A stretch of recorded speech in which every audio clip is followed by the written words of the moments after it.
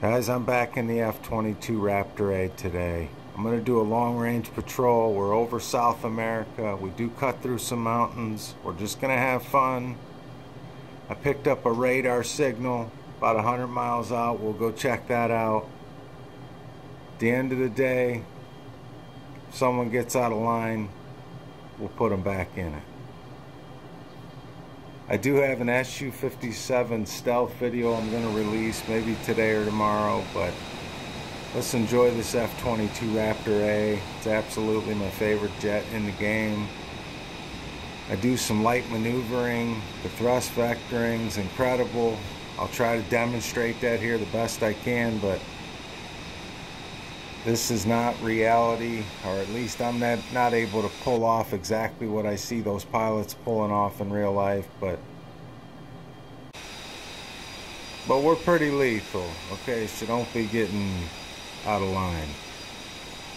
Look at the detail in that air, just cutting over the shoulders, the wings trailing. The things you can do in this F-22 Raptor, they feel abnormal for a jet. And I know it's expensive, but I'm telling you, you will know where the money went. There's something about this thing, even at 50,000 feet, is very stable, very maneuverable.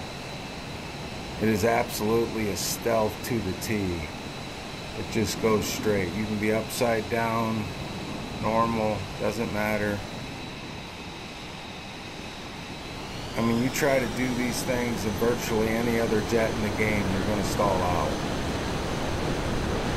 I will say that F-18 is ridiculously mobile, and you could get away with some things as long as you hit the jets quick enough, but you can get away with a lot more in this. The thrust vectoring allows for some ridiculous movement, range in your movement.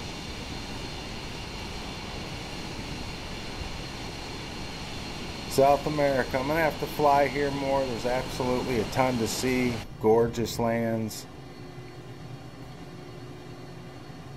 I got my radar screen switched out, where when I'm getting to low altitudes, it goes red on you like you're seeing there. Just detailed. This cockpit is so realistic.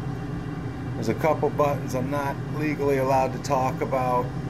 The government contacted me on it. Seeing America's top first class 5th generation fighter plane. We sell our F-22, but we don't sell this one. That's all I can say. There's some top secret stuff in here. I know, I'm gonna do it. Look at this. Just get your credit card out, make it happen. You're missing out. Time's money. Remember, it's more like a 10-year purchase. Spending $30 or $40 on a plane to enjoy it for that long, I mean, that's easy money. That's money well spent. I've bought probably too much in this. I know I have. When I re-downloaded the game, I had over 500 items to download. Tons of cities that I spent $15 to $20 on. To me, it's an entire world here, and I mean, look at that cockpit. Oh, but it's just an entire world here, and the more you spend on it, the more realistic it becomes. And compared to some people's games, when I get in this one, I do get lost in it. It's absolutely amazing. The planes add to that. The scenery is just amazing. What they've done with the Google Earth imagery. I mean, again, you do have to have a high-end PC to see what I'm seeing. But if you're gaming, there's payment plans out there. If you don't have $2,000 or $3,000 to fork out right away, I'm not going to lie to you. My PC I bought on payments.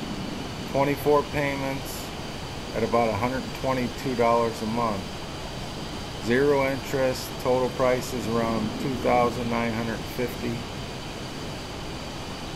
24 payments. So, you know, you gotta apply for that. Yada yada. Look at the thrust vector.